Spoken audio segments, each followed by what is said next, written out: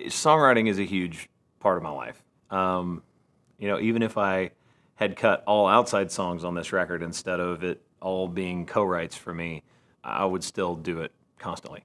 I had one booked the other day when they were like, "Isn't that your day off?" And I'm like, "Yeah, that's what I like to do on a day that I've got free in Nashville is get in a room and create something. It's wonderful. It's a different outlet for me.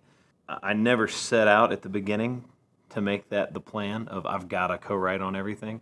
So there wasn't pressure there on that either. There wasn't that, oh, I've got to write one more killer song. It's like I got to find something in my catalog I can stick on there. I'd just written so much and fallen in love with a lot of these things over the course of the past, I think one of the songs is 3.5 years old.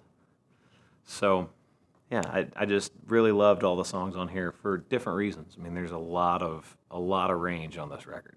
It is a roller coaster of from song to song what it's talking about, and obviously, "Losing Sleep" is a sexy song, and "Where I Go When I Drink" is a very sad song.